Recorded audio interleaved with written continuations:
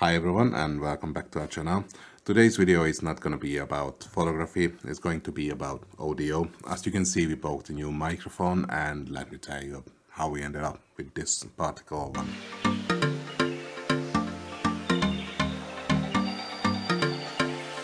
So as you see on our channel, we're putting out more and more photography tutorials, and which requires a setting like this that's sitting in front of a computer, and that's why we've been planning to get a microphone like this. So to find the perfect microphone, it had to take a few boxes for me.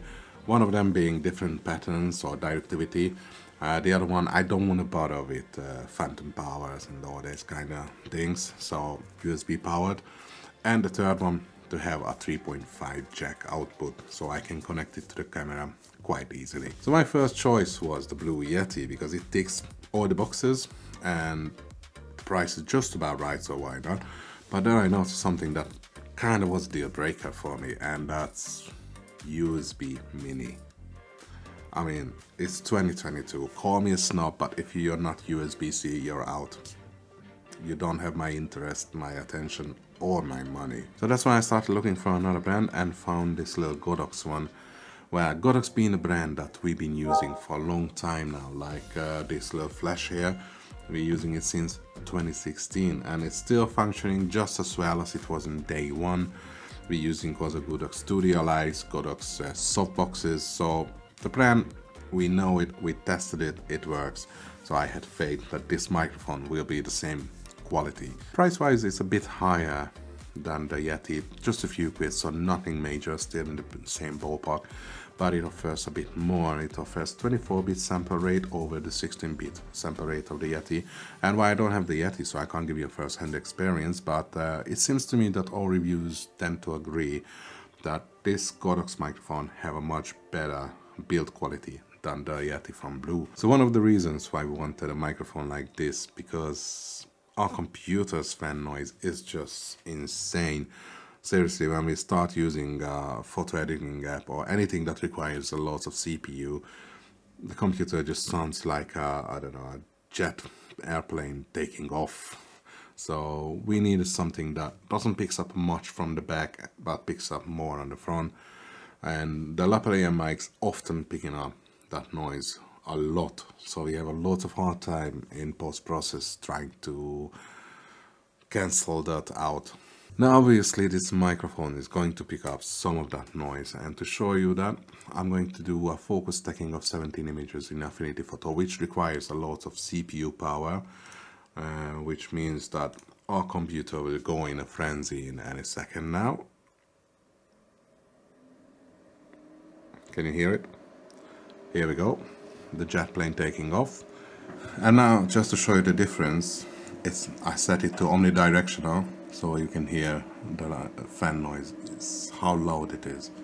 So let's just switch back to, oh my days, can you hear it?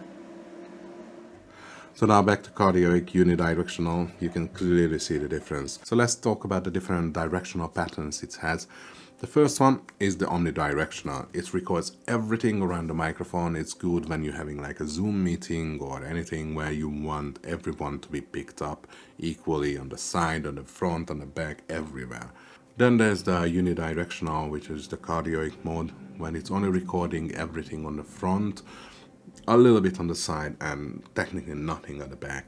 This is really good in situations like this when you're doing like a tutorial video or just talking head videos, and or streaming a game or anything, like using the keyboard, so you can still hear it but it doesn't pick up that strong. And then there is the bidirectional, when it's recording everything on the front, everything on the back, but nothing really on the sides. It's good when you're having like an interview, so you put it down between yourself and the interviewee, and then you just having a conversation, it will record both of you quite equally. And then there's the last one, stereo mode, when it's recording like in a stereo way, like on left and right, but nothing really on the back.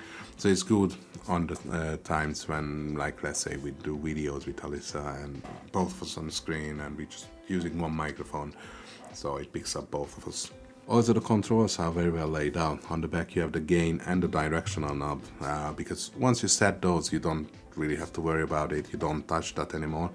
And on the front you have a volume for the headphones and a mute button, which can come very handy if you're like streaming your game and your mom starts to argue with you that you have to tidy up the room, etc, etc. So overall the design, I really like it. It looks really nice. It has a very nice build quality. It feels like it's built like a tank, it's built to last. And one thing I really like, that when you taking off the microphone with these two knobs from the stand, then they don't come off, they stick to the stand, so you don't lose them, which is very handy with Alyssa. There's one thing I would highly recommend, is using like some sort of a foam isolation between your desk and the stand, because let me show you why. When you're just putting it on the desk, you can hear that it picks up a lot of these little vibrations from the desk. But what I'm using is just these kind of foams. They came with a lens, so I'm just putting it under. Actually I'm putting two, so it's a bit higher, but normally nothing, so that solves that issue.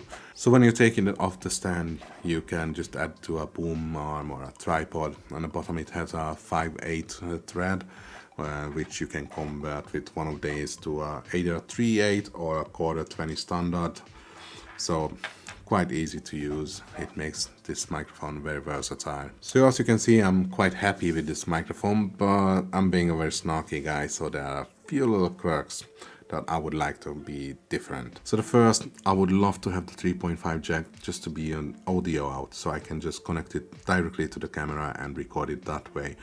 But unfortunately, it's not the case. When I connect it to the camera, because I don't know, it's because of the higher voltage or anything, but it just makes like a kind of like a noise and distorted voice, so it's unusable for that. But not entirely, because right now I'm using the microphone through the Rode Wireless Go. It's connected to the Rode Wireless and then connected to my camera. Now the other thing is the USB. I was hoping, to be honest, that I can just connect it to a power bank and then just use the 3.5 directly to the camera, so it's a very versatile setup. But as I said, with the 3.5 it's not the case, and it's not the case with the USB as well, because it has to be connected to something that it can communicate with the microphone. So it has to be like a computer or a mobile phone, and it's a bit funny that with a mobile phone, to make the 3.5 jack work, I have to connect it to my mobile phone, wait until it's recognizing it, then mute the microphone, and then unmute the microphone, and then I can just use the same way as I'm using it now.